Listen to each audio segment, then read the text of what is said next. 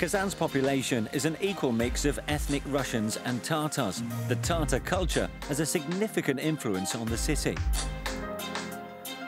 It's something particularly true of its food.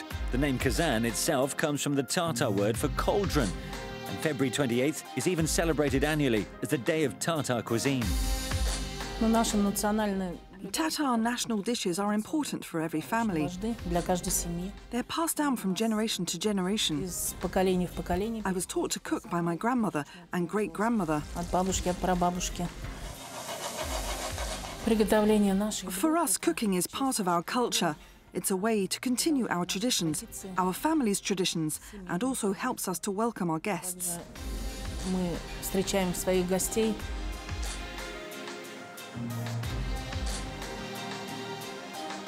Tatar cuisine is based around the region's main agricultural products of cereals and livestock, but also includes produce from across Eastern Europe and Central Asia. As the popularity of Tatar food has increased, many of its offerings are now found on plates throughout Russia and beyond. One of our most common first-course dishes is soup.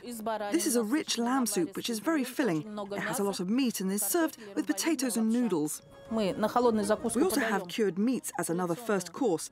We've made a traditional Khan's feast, which includes smoked goose, horse meat sausage and horse salo.